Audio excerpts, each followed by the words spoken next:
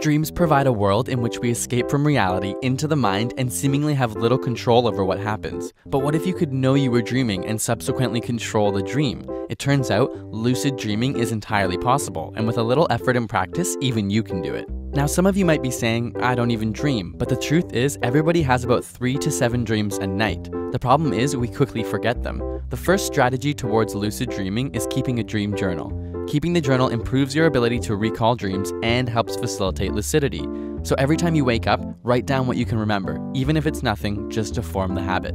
The next step is performing reality checks. In a dream, something as simple as reading a sentence, counting your fingers, or checking the time can often go astray. Try it right now. Look at the time, look away, and then look back.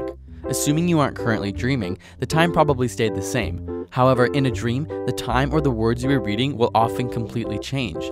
The key is to do these reality checks often when you're awake.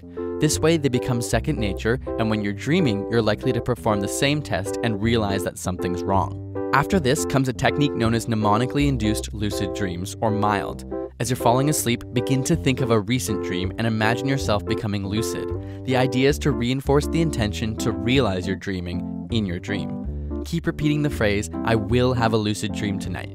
The highest rates of success tend to come if you wake up in the middle of the night, get up for 30 minutes, and then go back to sleep with these intentions in mind. Finally, once you've had success with MILD, an advanced technique known as wake-induced lucid dreams, or WILD, may be attempted. The idea behind this is to keep your mind aware while your body falls asleep.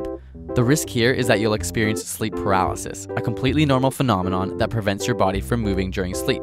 Except you'll be awake, which can be somewhat frightening. The extra caveat with WILD is that during sleep paralysis, the brain can play tricks on you, inducing strong feelings of fear and causing hallucinations of dark and scary figures approaching you. Scientific research into lucid dreaming has provided an insight into the location of metaconsciousness in the brain, provided opportunities for dream therapy and nightmare recession, and even begged the question if sleep and wakefulness are distinct events or part of a continuum. After all, dreaming of doing something is almost equivalent to actually doing it when looking at the functional system of neuronal activity in your brain. So, are you sure you're not dreaming?